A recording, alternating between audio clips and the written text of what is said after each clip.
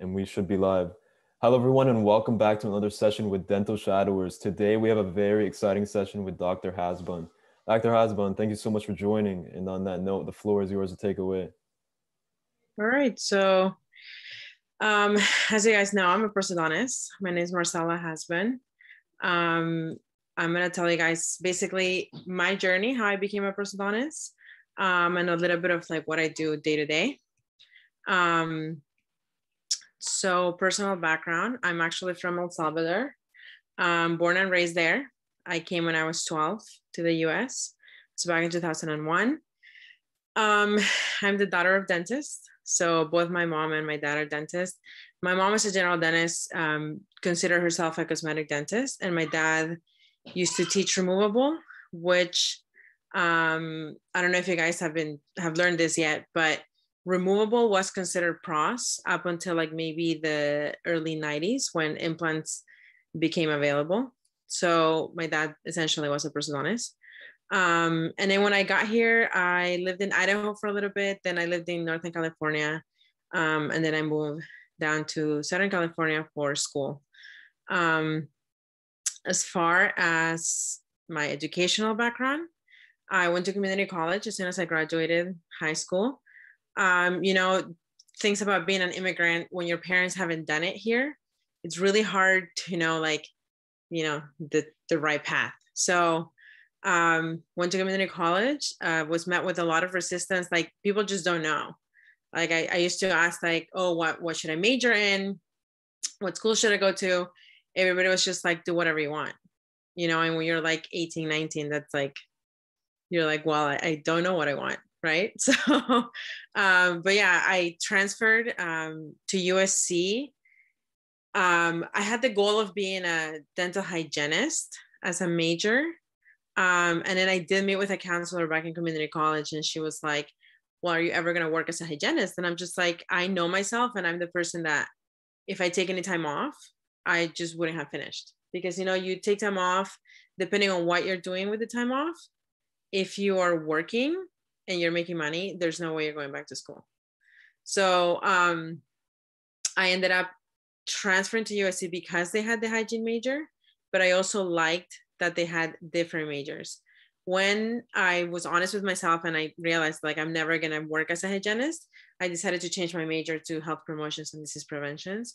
It's a major through the Keck School of Medicine, and it's pretty much like public health.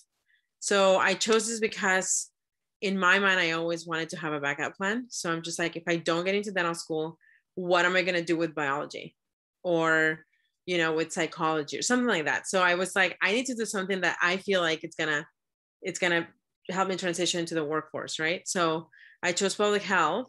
And then when I transferred, I wasn't a fall admit, which is one of those things like, everybody wants to transfer for the fall. They accepted me for spring. And so I said yes, and I lost a semester. Because I was a spring admit, they told me you're going to graduate in December, essentially. And if I was trying to go straight through, then I had a semester with nothing to do.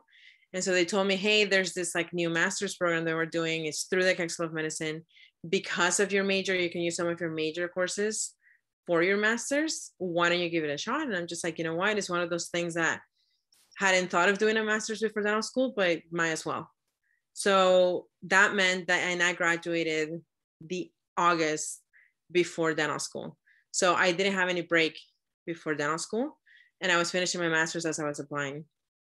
And another reason why I did everything at USC was because they had a dental school. My main goal in transferring to any school was just to be associated with a dental school. So I could like volunteer and like know what I wanted to do, like if that was what I really wanted to do, because although I am the daughter of dentists, they don't practice in the US, and dentistry is very different depending on the country that you're from. And so, my mom and my dad, they used to have like their office was one dental chair, and it was just them. There was no assistant, there's no hygienist, like they did everything. So I just wanted to make sure that it was something that I really wanted for myself, and not just because I grew up with it. So while I was in school, I did a lot of volunteering and all that stuff, and ended up getting into USC. And then it's just one of those things that you're already there. And, I kind of just went into pros. So that's like my educational background. As far as what is pros, this is straight up from the website. The Go to a Pro website is one of the ones for pros. And we're basically general dentists who have a lot more experience in difficult cases. That's the easiest way. That's how I explain it to patients, because they're asking me like, what do you do? Why are you different? And it's just like, we do crowns, bridges, implants, dentures. That's what a general dentist does. But we do it to a different extent. Like we deal with the most difficult cases. And then there's a subspecialty in pros that they deal with maxillofacial prostheses.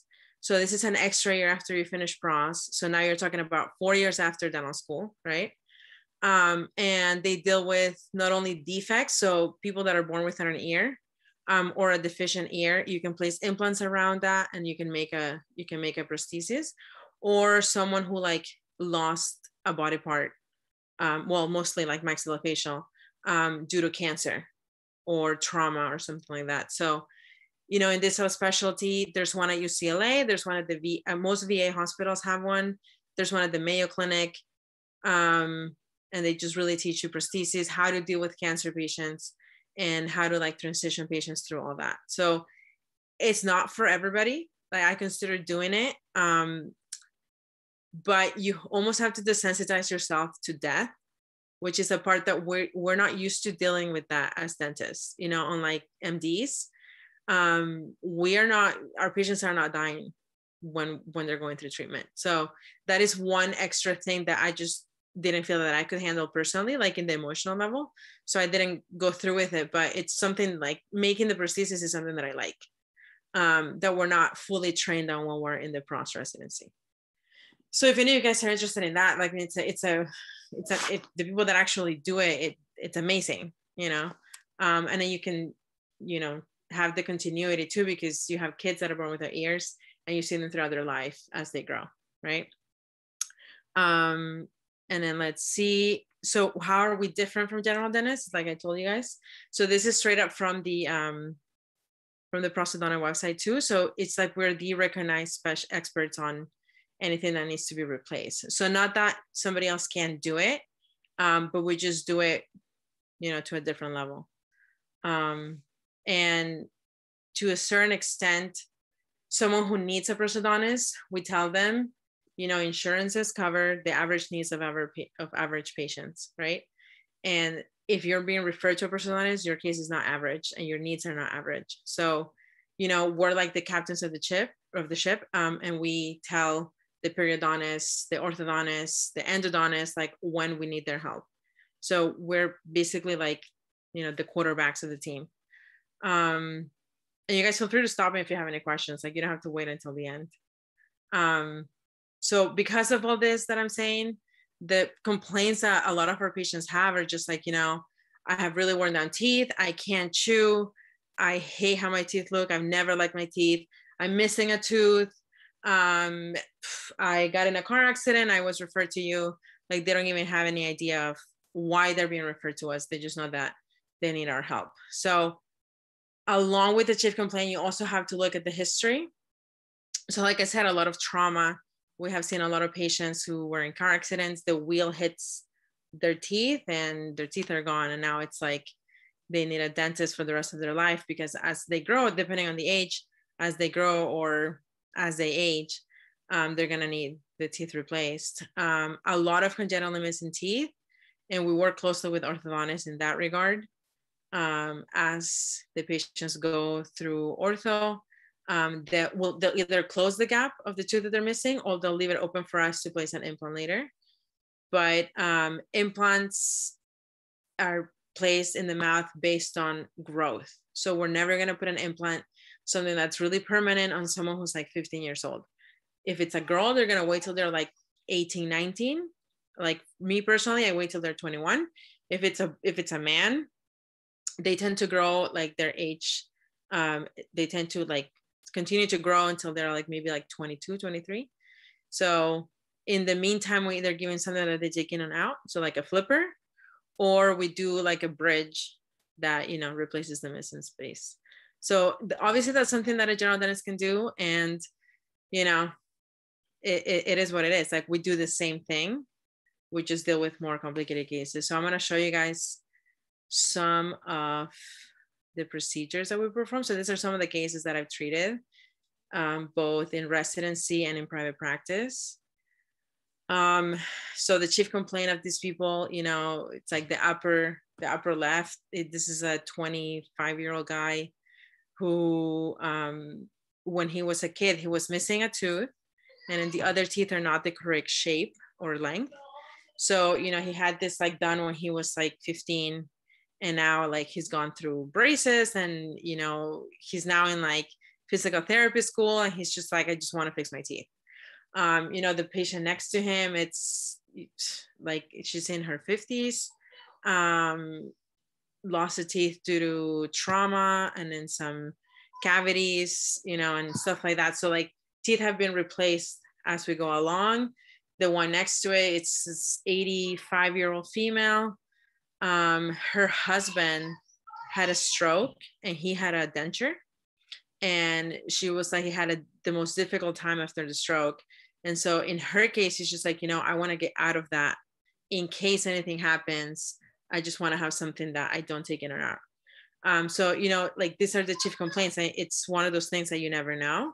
We get a lot of wear. So, you know, the right-hand side, the upper and lower right there. Those two patients came in saying like, I don't like my teeth are worn down. I don't have problems chewing. Like most of these cases, they don't have problems chewing unless they're missing their back teeth. Let's see, the one in the bottom, the second one from your left, that was a trauma case. She's 26 years old, was in a car accident. They saved her teeth, and then she ended up losing the teeth. And she has already gone through 2 rounds. So they placed implants, the implants failed. You guys can think of implants as any other transplant or any type of surgery in the body. You're introducing a foreign object into the body. So we still don't know why implants actually attach to the bone. And we don't really know why they fail, why the body rejects them. We have no idea. There are risk factors. So if you guys smoke or uncontrolled diabetics, it's a risk factor. It's not a contraindication. We always tell patients, hey, if you want implants, go for it. We can't guarantee you that they'll integrate or, you know, that it'll be totally successful. But, you know, it's just one of those things that we always have to get the dental background of the patients. And the bottom left patient, she's 30 years old, never liked the shape of her teeth. She had trauma as a child. So one tooth is darker than the other. And she said, hey, like, it's COVID time right now. I'm just sitting at home. I've always wanted to fix my teeth. I want veneers, right? So there are patients that come and they tell you specifically, I want veneers. And there's others that are just like, anything you can do to help. I don't know what I need. So, you know, it can range from like a simple sealant. So it's like the simplest procedure in dentistry to something as complex as like, hey, we're taking all your teeth out, replacing implants and replacing every single one of your teeth. So as far as advice for pre-dental students, I was thinking a lot about this because there's a lot of times where, depending on the day that you had at the office, right? If it was a really hard day, you really you're like, I don't know why I do this, right? Because there are literally patients that it's like blood, sweat, and tears. You got their case done and the before and after is amazing. And the patient's like, like whatever. Or they have like a complaint about like, oh, the case took too long. It's something so like minimal. And you're just like, it really leaves you wondering like, why am I even doing this, right? So to give advice to someone who's even just starting to think about dentistry, it's really, really hard to just say like, hey, you know, this is definitely a career for everyone. Because it's not. I'm going to be really realistic with you guys. You never know if it's for you until you're in it, to be 100% honest. I mean, I'm the daughter of dentists and I'm like, definitely for me, right? But when you're going through it, you're just like, oh, I never knew that this was part of it. Or I never knew that I had to consider the patient psychology, right? Like I wish I had taken more psychology classes or something like that, right? But so just thinking along those lines, just don't try to have it all figured out. Because I mean, for me, it was like high school, then college, then dental school, then, you know, like then whatever, then just work. I never considered being a specialist until I was already in school. And then I never considered getting the master's. So, you know, that didn't fit into my plan. So, you know, when I was transferring and I didn't get in as a fall admit, that didn't fit into my plan. But, you know, it's like, I tried to not freak out. I had already said yes to UC Davis when I transferred from community college.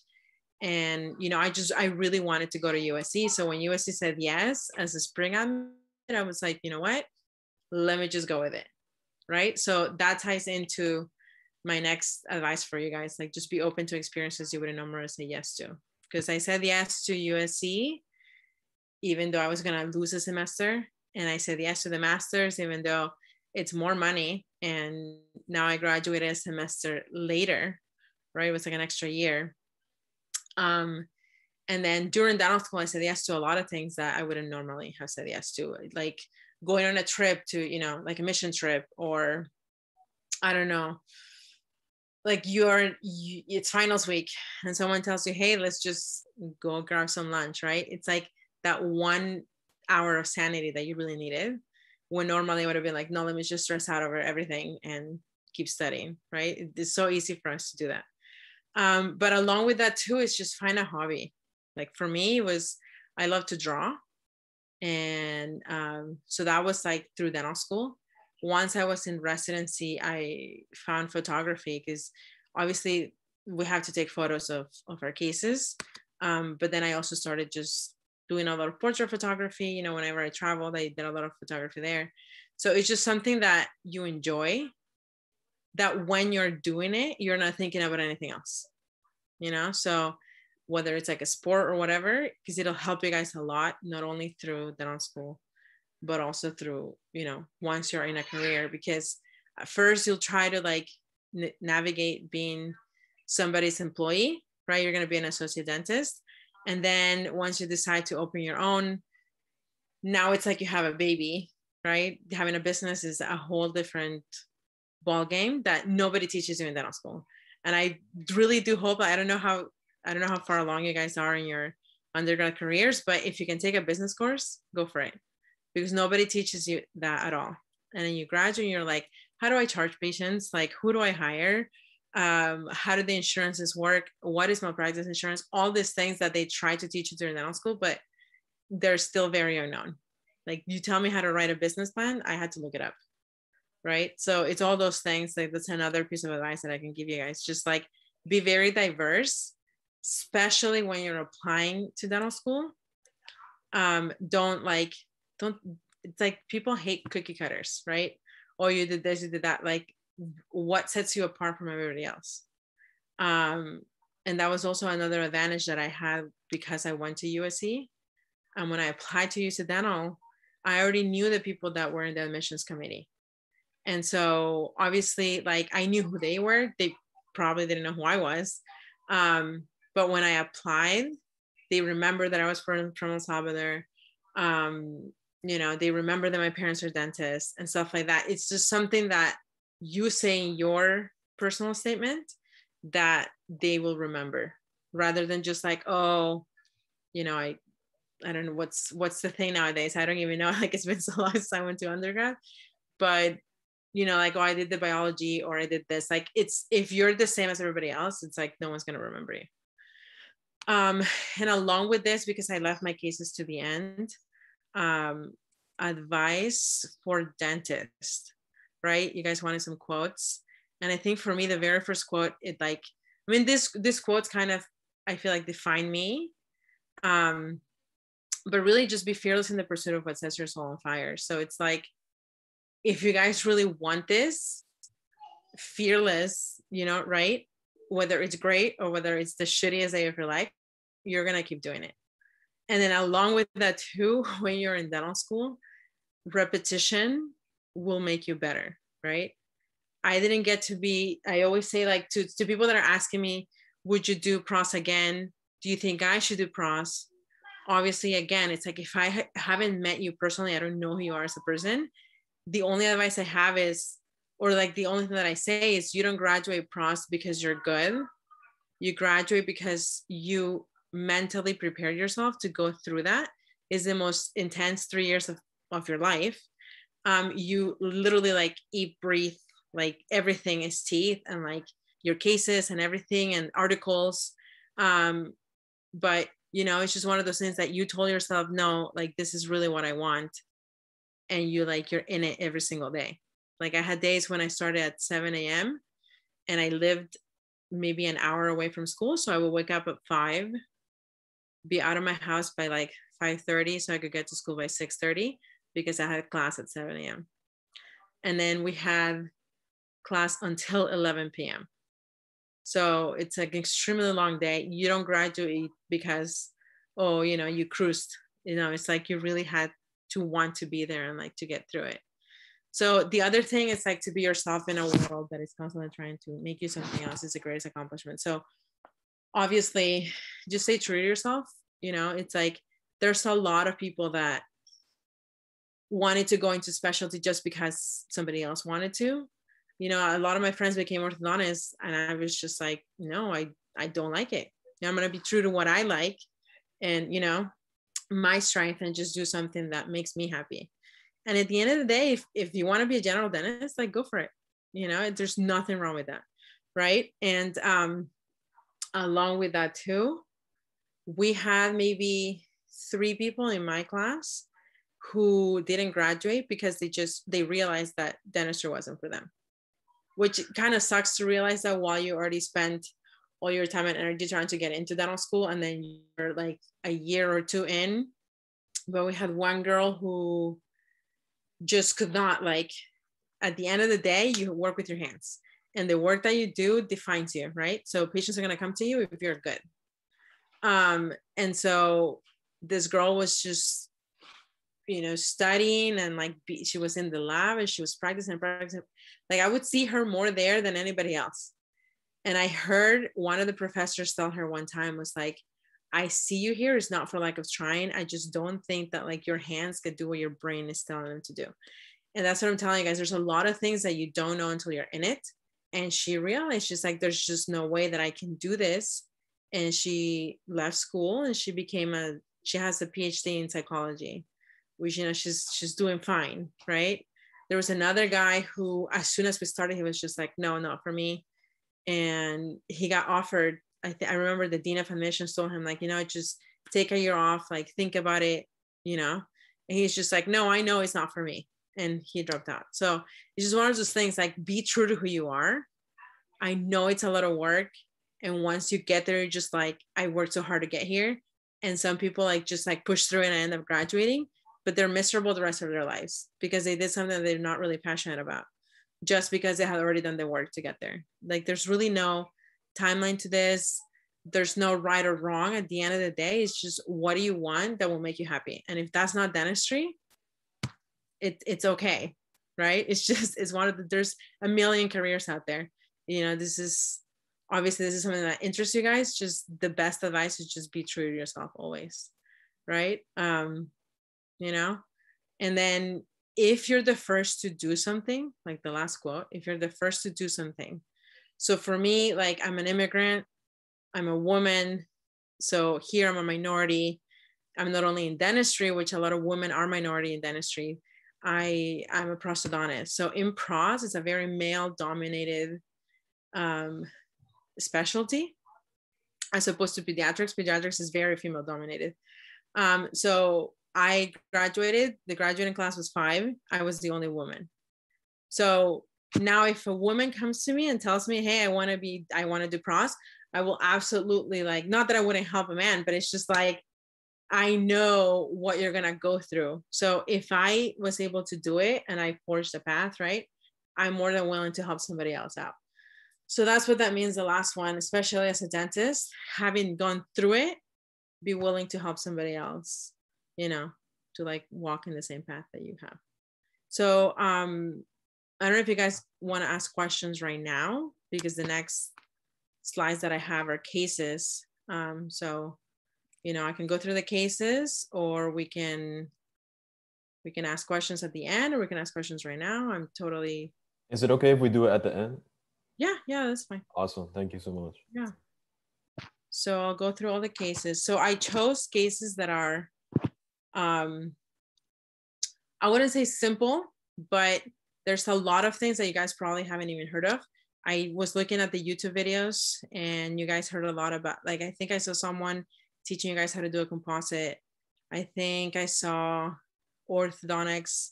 So that you guys have never had a prosthodontist, but there's a lot of procedures that we get taught while in residency that they're just now starting to teach in dental school. I was still part of the class that got taught amalgams, so the silver fillings. They still teach them, but I can tell you from experience, I've only done one in my life, and it was in Peru when I went to the mission trips. Nobody wants silver in their mouth in America, at least. So they're still teaching it because it teaches you guys a skill, it teaches you guys to prep a tooth, but no patient's ever gonna be like, I want all the silver, right? So I chose procedures that haven't even really been taught. They're just now starting to be taught in school. And I chose a case that it's like limited to aesthetics, but I solved the problem. So this case was referred to us because we are prosthodontists. And it was like a limited space case. And there's another one that I did when I was a resident. And it involves both root canals and also surgeries. So it's a more